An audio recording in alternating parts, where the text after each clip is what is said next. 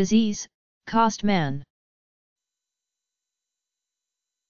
Disease, Kostmann, a condition with a lack of neutrophils, a type of white blood cell that is important in fighting infection. Children with this disease suffer frequent infections from bacteria which in the past led to death in 3/4 of cases before 3 years of age. This disease is also known as severe congenital neutropenia, SCN. Children with severe congenital neutropenia have no special problems with viral or fungal infections. They do, however, have an increased risk of developing acute myelogenous leukemia or myelodysplasia, a bone marrow disorder. Aside from agranulocytosis, the bone marrow and blood show a number of other abnormalities, including a failure of neutrophil precursors to mature beyond the promyelocyte stage, absolute increase in monocytes, monocytosis, and an increase in the numbers of eosinophilic white blood cells, eosinophilia, and in the numbers of platelets, thrombocytosis. The gamma globulin type of protein level in blood is low.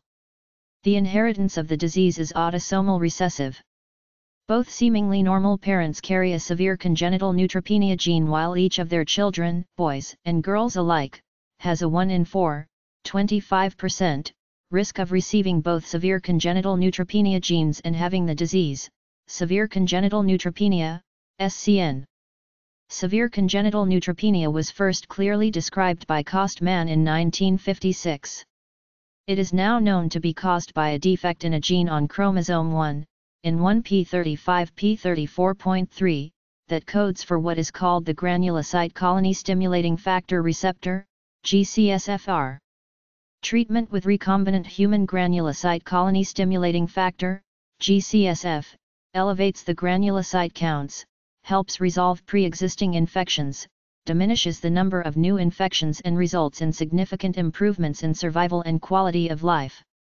Some patients have developed leukemia or myelodysplastic syndrome following treatment with GCSF.